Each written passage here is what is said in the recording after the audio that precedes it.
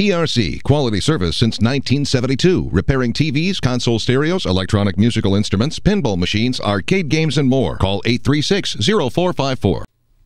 This is the afternoon Weather Extreme video. This is for Friday, May the 2nd. I'm James Spann, watching from a distance a major severe weather outbreak in progress across the Mid-South today. Let's go to some Skycam shots this afternoon coming from the Skycam network. There's the Coleman Skycam, the sky becoming mostly cloudy over the state. It's a warm and windy day. There's a look at our Hamilton Skycam up in northwest Alabama. Note some vertical development there, and there could be a few isolated showers this afternoon, but the bulk of the action today will stay west of here. And down south, the sea looking a little choppy. That's the Gulf Shores Skycam coming from the top of the Phoenix All Suites. Boy, what a storm there. Major upper low right over the nation's midsection. A blizzard raging back in the cold air part of that thing over Wyoming and South Dakota. How about that for May the 2nd? And severe convection in the warm sector to the southeast of the upper low.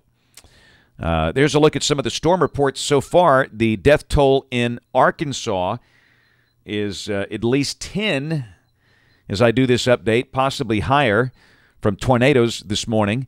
Obviously a very serious situation there, and it's ongoing. There's a look at the convection on radar as of early this afternoon. Those are tornado watches covering a large part of northeast Texas, northwest Louisiana, eastern Arkansas, and northwestern Tennessee. In fact, just as I started to do this update, this new watch was issued into western Tennessee and northwestern Mississippi, in effect for the next 7 to 8 hours.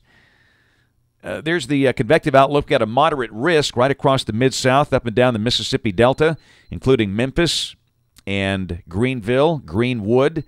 Oxford, Mississippi is involved in that. A slight risk all the way from Lafayette, Louisiana, up to Milwaukee and Detroit. That includes Chicago and Indianapolis.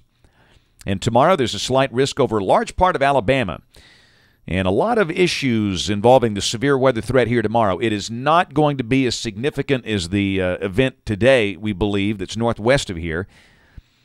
There's the expected rain around the nation, about 1 to 2 inches, if this is right, for much of Alabama. I think the number is probably closer to 1 inch, maybe isolated spots with heavier amounts. There's a peek at the instability values at early afternoon. You can see the capes are maxed out there up and down the Mississippi. Instability values up to 1,500 to Memphis. The veering of the wind, the lowest 1 kilometer. This is the 0 to 1 kilometer helicity. Again, those numbers are pretty high from, say, North Mississippi on north. Really maxed out over Arkansas and western Tennessee. The supercell composite seemed to be maxed out around the delta there between Greenville and Memphis. And the Craven-Brooks Severe Weather Index, again with a max right over the Mississippi River. And that's where some problematic storms will likely continue over the next couple of hours. So severe weather obviously ongoing out there. Let's look at tomorrow. Now, the upper level low begins to weaken and lift north of the state. So the good news, the better dynamics are north of Alabama tomorrow. We'll look at the surface chart. The surface low is in Canada with a trailing front.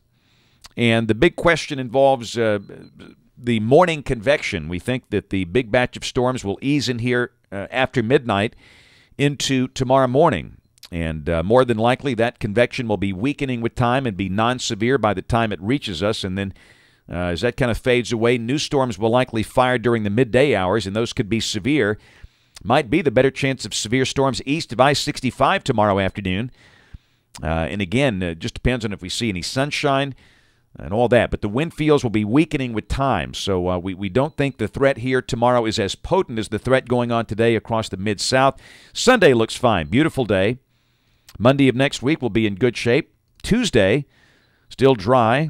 The moisture return off to the west. Wednesday, a surface low is over Michigan with a trailing front, and that would suggest maybe a few showers easing in here Wednesday afternoon. I think we'll need to mention a chance of that. Thursday, that lead system lifts out. Another wave forms on the front near Memphis and Little Rock. And that will certainly mandate a chance of showers Thursday. And then Friday, that surface low pulls away. So the latter half of the week looks unsettled. Trying to pin down exactly when the greatest chance of rain will be a little hard to do at this point. 4 days later, May 13th, that's a good-looking shortwave, and that looks kind of wet and stormy on this run.